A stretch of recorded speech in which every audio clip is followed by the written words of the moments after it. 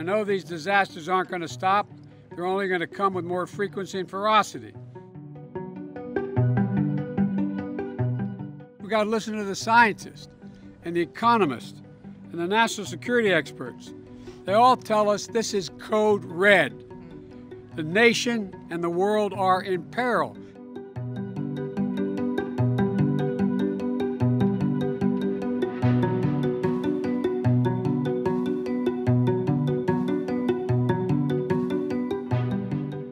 We just kind of thought it was going to be a heavy rainstorm.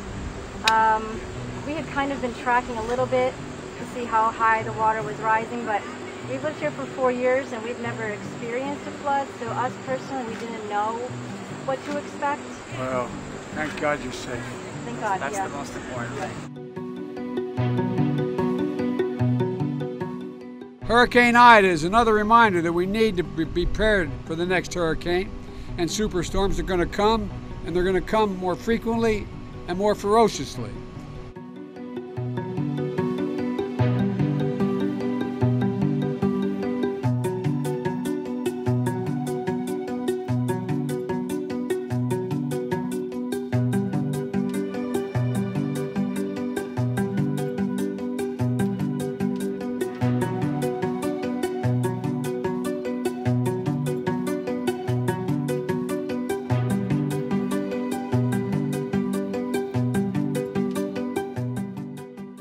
Fire in Oregon sends smoke all the way to the Atlantic.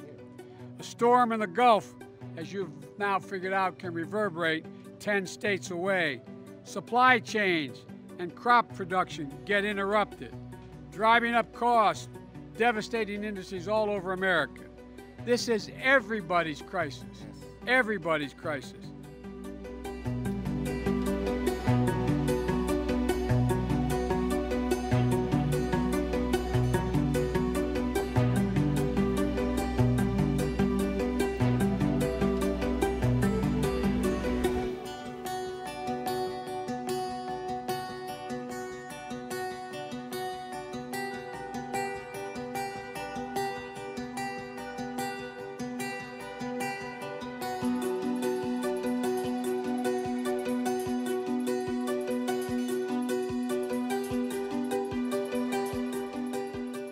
Folks, the evidence is clear.